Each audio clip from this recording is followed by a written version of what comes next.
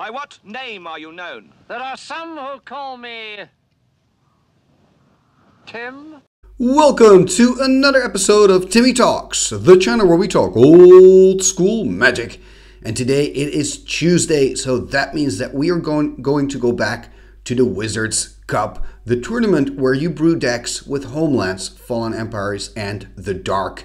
And we have entered the top 8, so only the 8 best decks remain. Remember, we started with 37 players, only 8 players remain, and I happen to be one of them. And in this episode, I am taking on Karl for a top 8 spot. And Karl is playing with a mono red, basically burn deck. I mean, this is some serious stuff. I've played against his deck before in the group stages. It's going to be a rough one. I'm, of course, still playing the Journey to the Wizard School mono blue.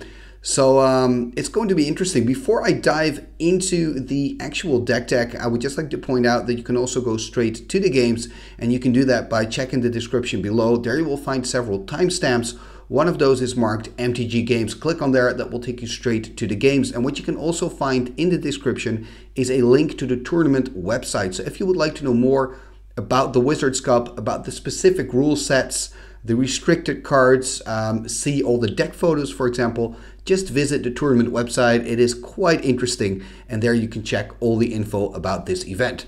Okay, enough about that. This was the introduction, and now we're going to dive into the decks, and we're actually going to start with the deck of my opponent today. Let's take a look at Karl's mono red burn.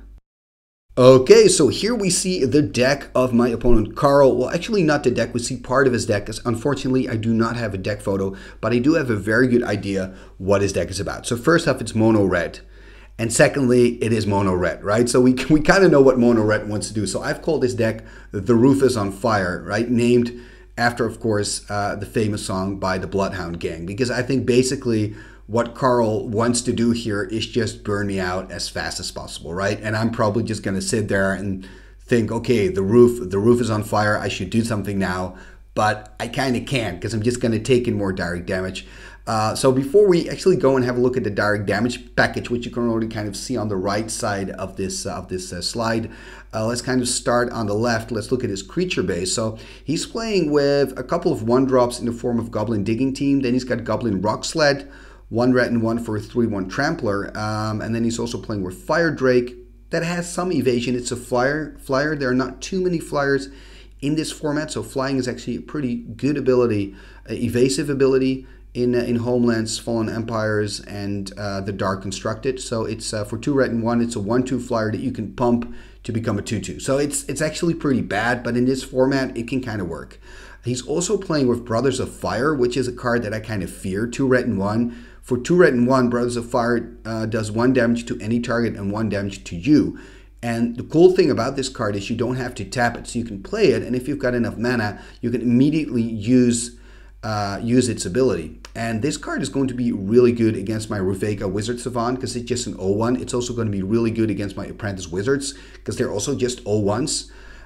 So I'm kind of fearing this card a little bit. And then we also have Ball Lightning, 3 red, of course, 6/1 trample that can attack the turn it comes into play. So that's, I guess Ball Lightning is one of the more famous cards in this format because you also see it in other old school formats. So a very strong card.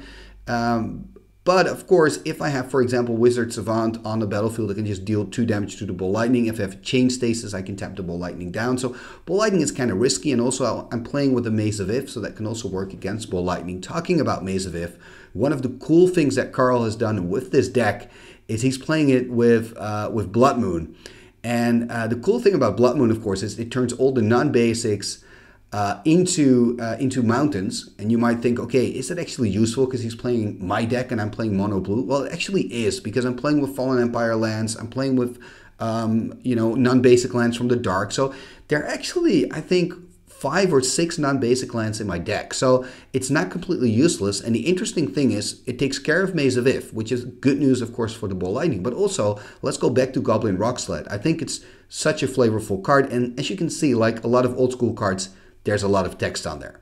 So it's 3/1 trample, right? Now let's read the rest of the card. So Rock Sled may not attack unless opponents control at least 1 mountain.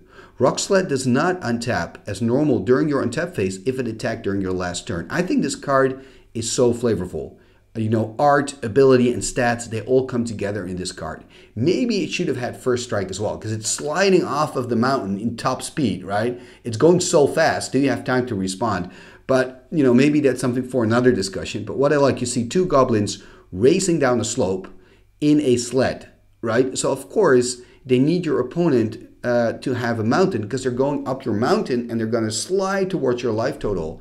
You know, they're going to go in full attack. And why do they stay tapped the next turn? Because they need a whole turn to get back up the mountain with the sled. So I really like the flavor. I think it's something that that comes natural in a lot of old school cards. And now when you look at modern Magic, it kind of seems forced. You know, they want to, the cards that kind of have a joke in modern Magic, they seem more like a gimmick. Whereas in old school, it seems more genuine. Maybe that doesn't make any sense, but that's at least how it feels to me. Okay, so now we've kind of looked at the creatures. We've discussed it a little bit. Now let's look at the most important part of the deck, and the deck I fear most, the burn part. We see Inferno for 2 red and 5 deals 6 damage to everything. Every player, every creature. At least I can still regenerate. So maybe if I'm lucky, I can regenerate some ghost ships and kind of have some survivors survive the Inferno. But what I fear the most is the 6 damage, direct damage that he's going to deal. Because I think early game, he's going to put some pressure on me, he's going to deal some damage, and then he's going to put an Inferno on top of that. And then after that is icing on the cake. I'm kind of fearing the Eternal Flame. So Eternal Flame, 2 red and 2, sorcery from the dark. And Eternal Flame does an amount of damage to your opponent equal to the number of mountains you control, but it also does half that damage amount to you, rounding up. So Eternal Flame is just a great finisher card, and I think it's kind of my job to try to put some early pressure on the life total of Karl to make it difficult for him to actually use his Eternal Flame. You know, because if his life is too low and he'll take half of the damage as well to himself, it could kind of end up in a tie, which is fine because then we just play another game. So, you know, putting some early pressure on is going to be hard with my deck, but I'm actually going to try. Talking about that, let's take a look at my deck, Journey to the Wizard School, and have a look what I can do against this this red violence. So let's take a look at my deck. And here we see my deck, Journey to the Wizard School. And if you've been following this series here on Timmy Talks, you're probably pretty familiar with this deck, right? So this is really the mono blue kind of style that you expect. A lot of disruption, you know, like Memory Lapse, like Jinx, like Chain Stasis. And then just a lot of what blue wants to do once you go into mid-game, late game, just starting to do some shenanigans. So for me, for example, Hammered Spawning Bat is a really important card in this deck. It's an enchantment, 2 blue and 1 to 2 blue to cast, and then 2 blue and 1 to use to activate. And then you can sacrifice target creature, and you gain 1/1 tokens, blue tokens, equal to the casting cost of that creature, right? So if I, for example, can sacrifice the deep spawn, I'm just going to add 8 1/1 blue combat tokens to my board, which is pretty good, but it's even better when you've got a Sunken City out and you've got 8 2/2 creatures that can attack. So that's kind of like the shenanigans that I want to do. Now the problem with these strategies is I need time, and I think against Karl, who's just this quick mono red burn player, I'm not sure if I'm going to get the time. So what I'll need to do is really keep the burn package in the back of my mind and realize I have to protect my life total early on. So I'm hoping to draw into some AO piles early, a Mesa Viv early, hopefully some memory lapses, so I can just disrupt whatever he's doing, maybe use a giant oyster to trap one of his creatures, and then maybe I can kind of stall the game into that mid game and try to deploy a lot of threats and kind of kill him before he kills me with his burn. I think that's my best option pre-board. And then after sideboard, I am actually seeing more chances for me. I think that I've got a pretty big chance of losing the first game, but then winning the second game after sideboarding. And why is that? Because I've got some pro-red creatures in the sideboard. I get Sea Sprite, a 1/1 flyer from Homelands with protection from red. I've got Narwhal, also from Homelands, a 2/2 first striker, protection from red. So I think those are really good cards that I can put in from the sideboard. I can also put in my extra AO pile to have some more ways to kind of deal with early pressure. I think it's important that at the start of the game, my life total stays high enough so that later in the game, I can just attack him with a swarm of Comrade tokens. Now, another strategy after sideboard will be a much more creature-heavy strategy. So I actually won't rely as heavy on, for example, that Comrade strategy, token strategy, I can also rely just on my flyers. I'll have 4 ghost ships, I'll have 4 sea sprites, I'll have 3 narwhals, you know, so I'll have more things, more weapons to put pressure on Karl, and I think that's actually going to be good. So for game 1, I think, you know, Karl is definitely the favorite, but after that, after sideboarding, I'm seeing options, and it would just be fantastic to reach the semis. But I mean, this is going to be a tough battle. So this is my deck. And actually, now talking about the AO piles, I didn't mention that in Karl's deck, but Karl is also playing with a playset of AO piles.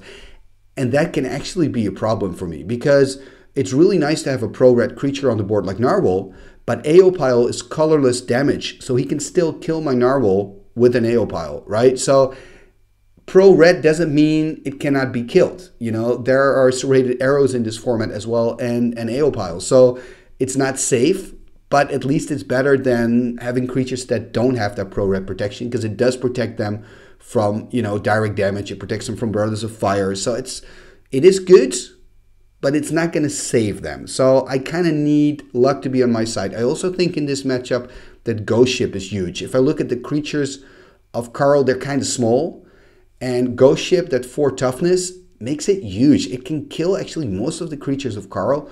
It can also be a great blocker for a Ball Lightning, especially if I have just 3 blue open, and it can still regenerate, block the Ball Lightning, and only take 2 damage. So I think that's going to be an important piece of the puzzle as well. And like always in Magic, you need a little bit of luck. And if I have that luck, I think I can win, but the same counts for Karl. Let's go to the games. Game number 1, here we go. So quarterfinals of the Wizards Cup. Both of us are taking a mulligan, it seems. Karl is on the play, starting with a basic mountain.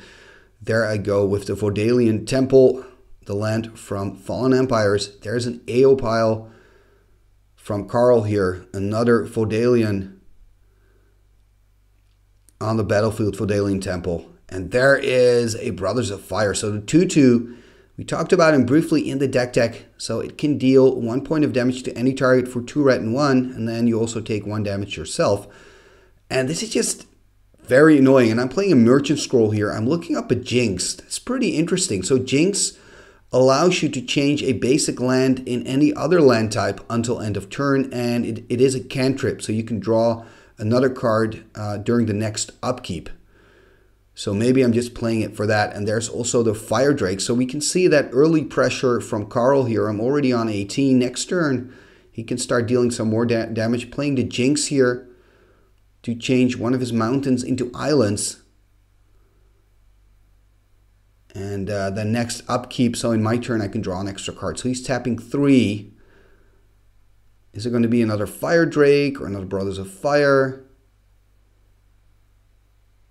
Just have to wait and see, and hopefully I have a Memory Lapse to kind of slow him down a little bit. He's untapping again.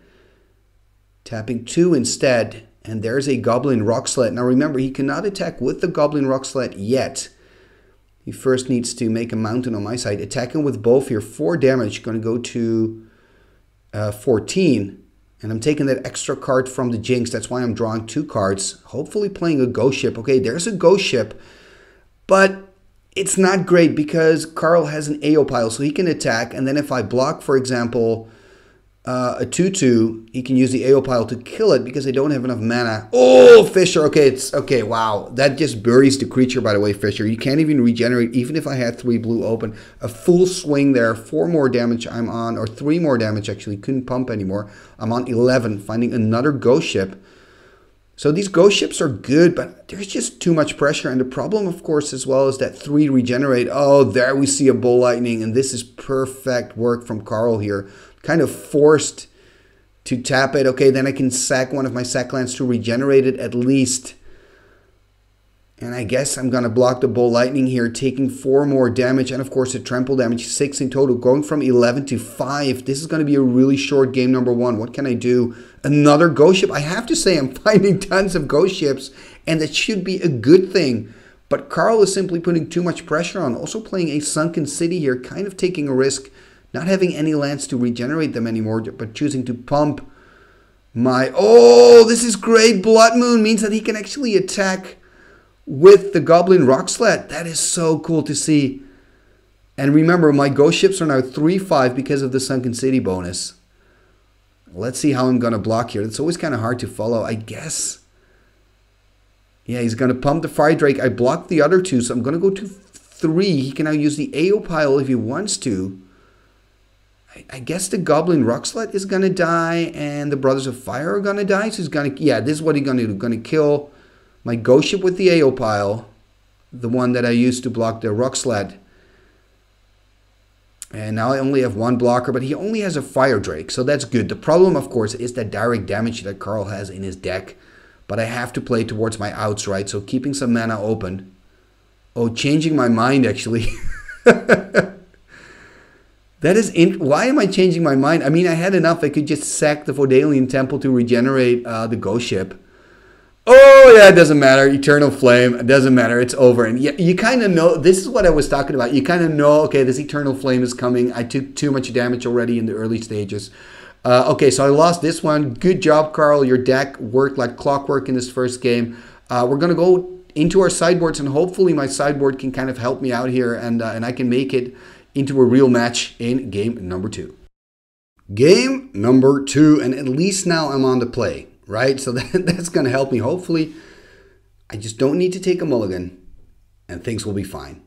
I must say I'm kind of impressed by Karl's deck because, I mean, I drew into a lot of ghost ships. Ghost ships are really good in this format, but, I mean, Karl took care of them one at a time. Okay, tapping 2, you're playing a Conch Horn. So that's an artifact from Fallen Empires. You can pay 1 and sack to draw 2 cards. There's that Rocksled again. He cannot attack with it yet.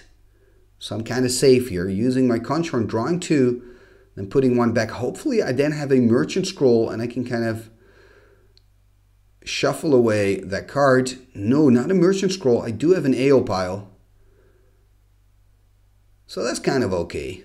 There is another Rocksled, so let's hope that Karl doesn't find a Blood Moon, because at Vodalian Temple he can turn it into a mountain. Then again, of course, I can sack the Vodalian Temple in response. I wonder if I'm clever enough to remember that, so we'll just have to find out. Because I didn't do that in game 1, by the way. And there is an AO pile from my opponent as well, and there is a ghost ship. The beautiful altered one done by Lady Death Touch. Very talented altar lady. Oh, and look at that. Again, a quick answer with the Dwarven Catapult. And I have no 3 blue open to regenerate it. Oh, man. Do I have... no, not another ghost ship. I do have a Giant Oyster. So Giant Oyster is an 0/3 creature. And you can kind of tap it. And then target creature doesn't untap during the next untap step. And it then slowly gets -1/-1 counters on it during the upkeep. Okay, I must say I'm actually drawing kind of okay, you know. I can't complain about that. I mean, finding another ghost ship here. I've got some creatures. I've got the mana to regenerate. Only 2 cards in hand, though, and a lot of mountains on the side of Karl. And, oh, Retribution. Oh, that means I gotta kill one of my creatures and put a -1/-1 counter on the other one. Oh, this is such a good card. Another removal. There goes the Giant Oyster, of course, choosing to keep my ghost ship around. I mean, it just seems that Karl has an answer every time I play something. And again, Retribution is another really nice way to kind of work around regeneration of ghost ship. So he's got Fissures, he's got Retributions. This is just pretty brutal. Playing another island, attacking here. Only have a few cards in hand, though. Another Giant Oyster, okay. Giant Oyster is nice in defending, but right now, I would love to kind of see maybe the Narwhal from the sideboard, although he would probably blow it up immediately with the AO piles. That's not going to be very useful. Then again, it does take care of an AO pile, and that's the way I look at it. Let's see what Karl can do. Uh-oh, he's stepping a lot. Dwarven Catapult. So I'm regenerating my ghost ship, and but he is killing my Giant Oyster. So the way that Dwarven Catapult works is automatically divides the damage that you do to the creatures of your opponent. So he did a Dwarven Catapult for 6. I had 2 creatures on board, means each creature takes 3 damage.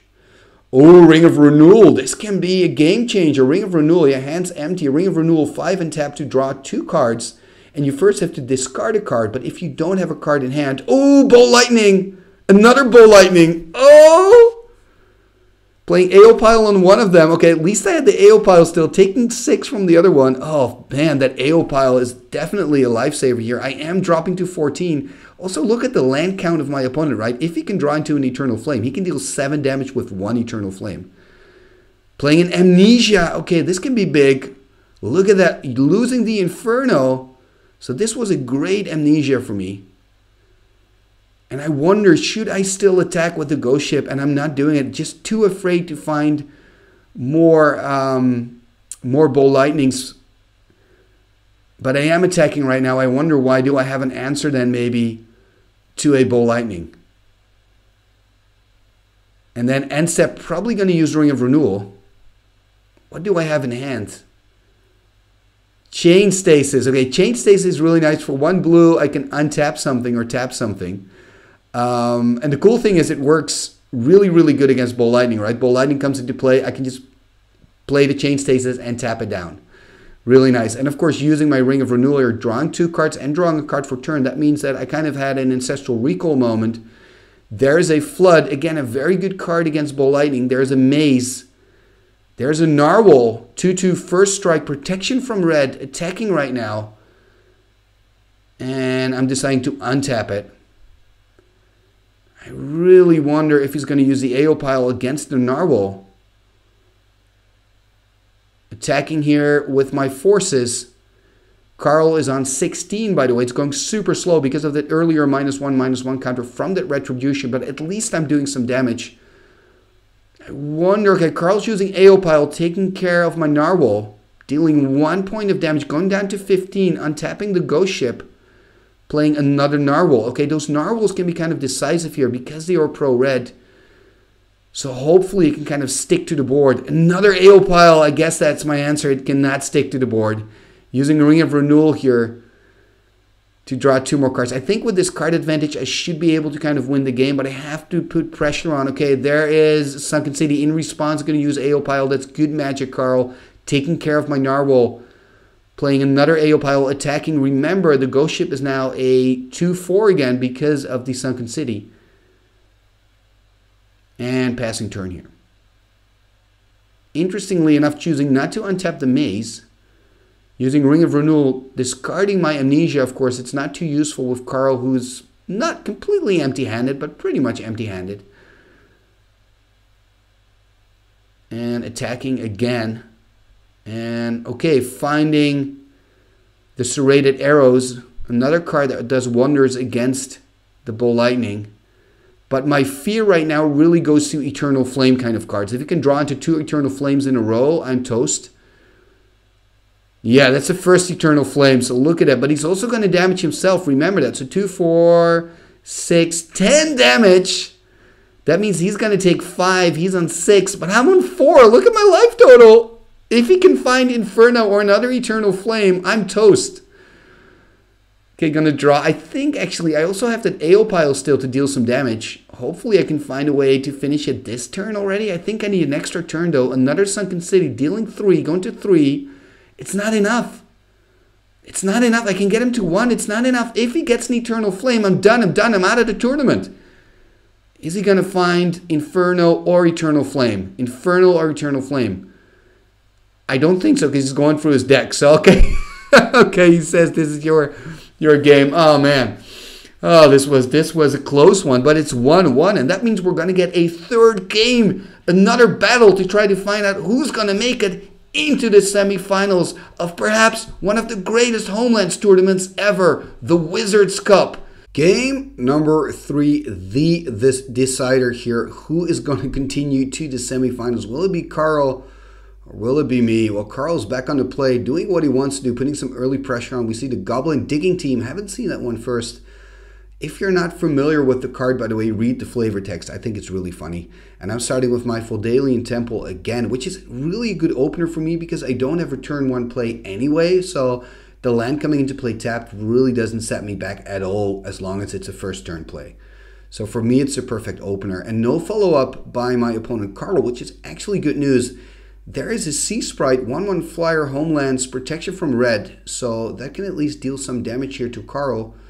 And of course also prevent Karl from attacking here with the digging team. There's a Brothers of Fire. So the brothers cannot kill my Sea Sprite, but it is of course a problem because he can't attack. So I'm probably going to keep my Sea Sprite on guarding, blocking duty.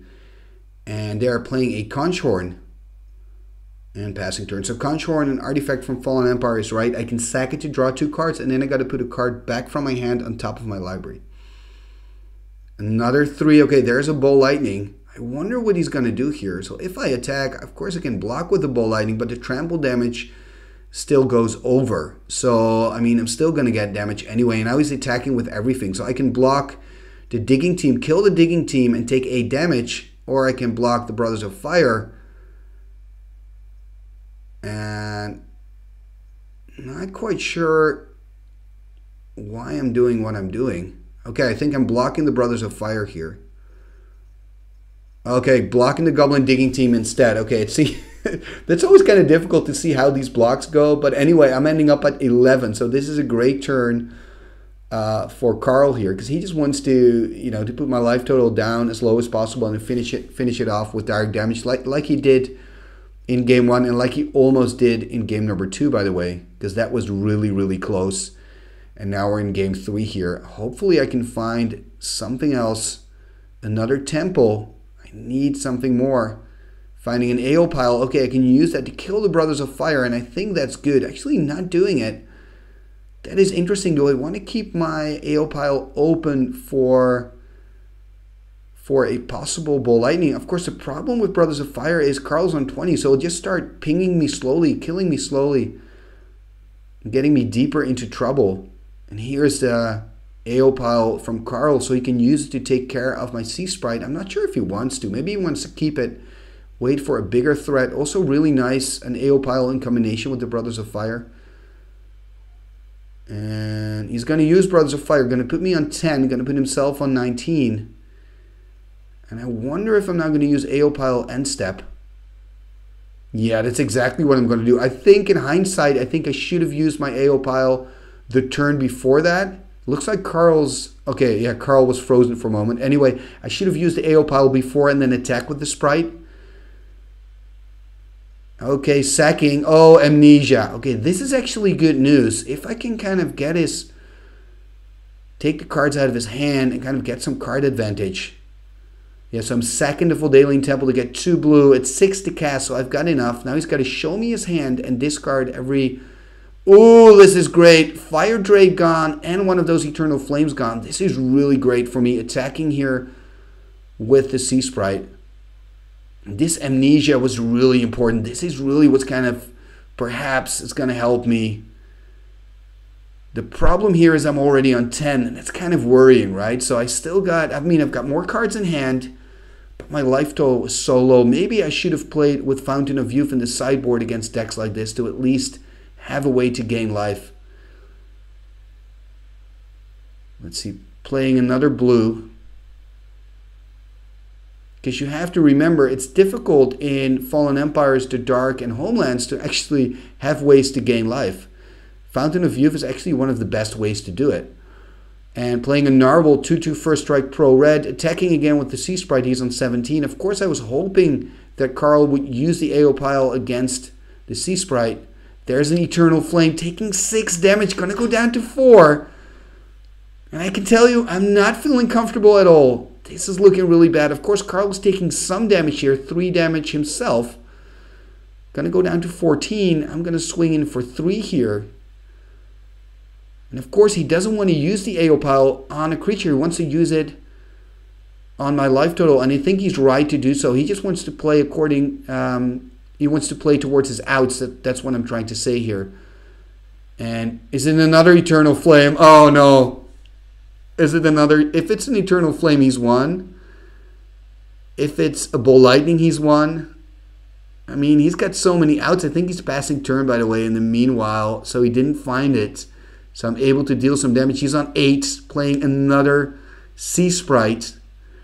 Oh, maybe I have Memory Lapse in hand. That would be just fantastic. Okay, crossing my fingers here. Oh, no. Do you have Memory Lapse? Oh, 2 islands.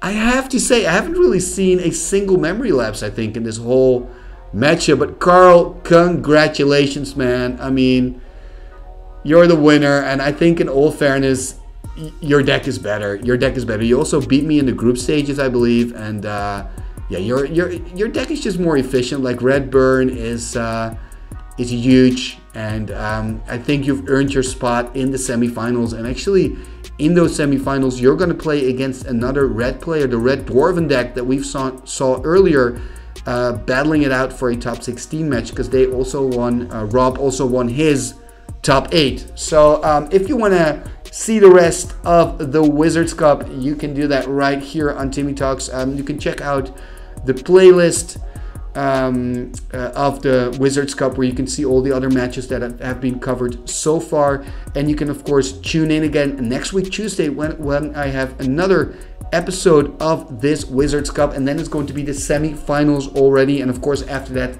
the finals. Now if you want to know more about the tournament, like I said in the intro of this vid, check the description below. There you will find a link to the tournament website, and also you can help the channel out, you can help me out. How can you do that? It is quite simple. Leave a like, leave a comment, share the videos on your socials if you like them, of course. I mean, don't share anything if you don't like it. Don't do it just because I asked you to. Although, yeah, it would be kind of nice. And of course, subscribe if you're not a subscriber yet. I would really appreciate it. Another thing that you can do is you can join our Patreon, and then you can become a patron of the channel, and you can actually join tournaments like this. You can also join our little community on Discord, which is slowly growing, and you can get your name in the end scroll. And isn't that everybody's dream, to be in the Timmy Talks end scroll? Of course it is. Talking about that, let's go and take a look at that lovely end scroll, and let's take a look at all the fantastic channel members and patrons of Timmy Talks. What shall we do with the drunken sailor? What shall we do with the drunken sailor? What shall we do with the drunken sailor? Early in the morning, way hey and up she rises, way hey and up she rises, way hey and up she rises early in the morning. Put him in the longboat until he's sober, put him in the longboat until he's sober, put him in the longboat until he's sober early in the morning. Way hey and up she rises, way hey and up she rises, way hey and up she rises early in the morning. Pull out the plug and wet him all over, pull out the plug and wet him all over, pull out the plug and wet him all over early in the morning. Way hey and up she rises, way hey and up she rises, way hey and up she rises early in the morning. What shall we do with the drunken sailor? What shall we do with the drunken sailor? Put him in the scouts to the hood, put him in the scouts to the hood, put him in the scouts to the hood, put him in the scouts to the hood, put him in the scouts to the hood, put him in the scouts to the hood, early in the morning. Igitus, figitus, sumba, kazee.